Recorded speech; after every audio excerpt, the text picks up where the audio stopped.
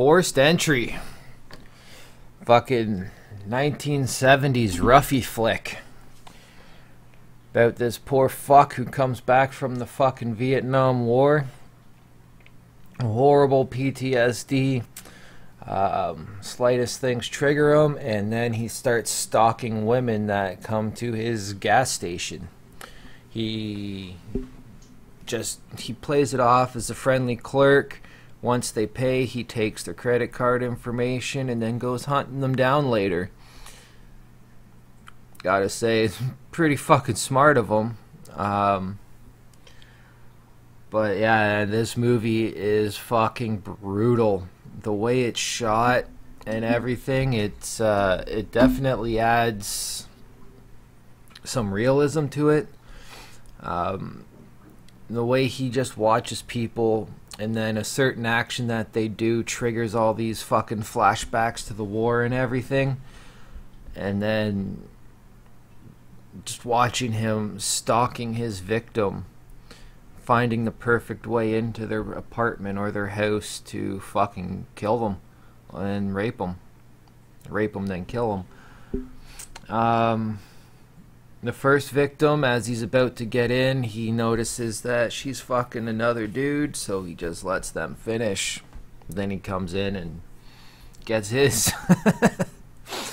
Then the following scene, I believe the second scene is the one with Laura Cannon, and she's a fucking hottie. That scene was fucking brutal.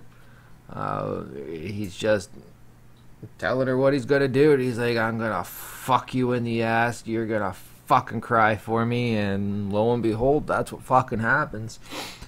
And the sex stuff, it's shot just like a porno.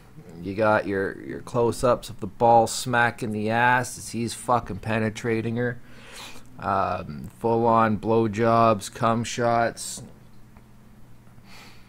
It's like a psycho thriller mixed with porn. Can't really go wrong. Only thing I wished was there was more blood and guts in it, but you can't have it all. The acting was fucking superb in this. The script, granted there isn't a whole lot of dialogue, but what's said is said with a fucking purpose. It feels like he means every single line. You can feel the fear and the desperation from his victims. It's just a beautiful fucking film. I wish I had watched this sooner.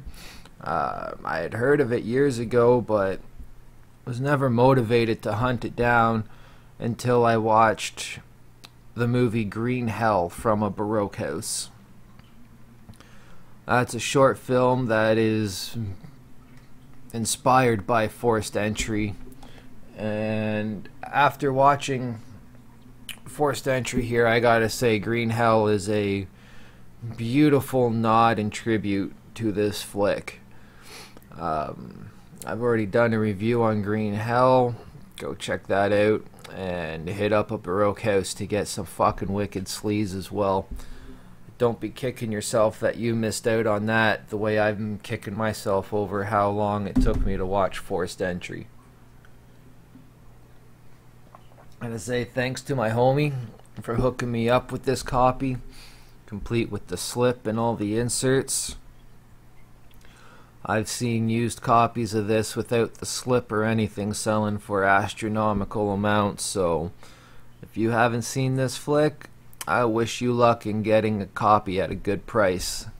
Granted, as long as you're not spending triple digits, I'd say the movie is worth whatever price you pay, but keep it under 3 digits.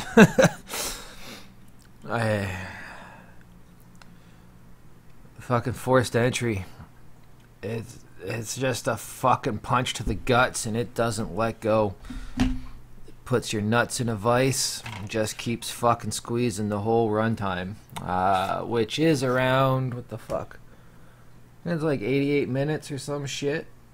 I don't fucking remember, and of course the case doesn't say, because that would be convenient. And yeah, that is my review for Forced Fucking Entry. Definitely try to pick up a copy of this. And at the very least, if you just want a little taste of what Forced Entry has to offer, pick up a copy of Green Hell. You won't be disappointed with either. And with that, I think that's gonna fucking end this review. Forced Entry, fucking wicked acting, powerful fucking acting, powerful film. Just fucking brutal rape scenes. Only thing I wanted was a bit more blood and guts, but you can't have it all. This movie still lived up to the roughie reputation that it's had. Thanks for watching, folks. Stay fucking sleazy. Peace.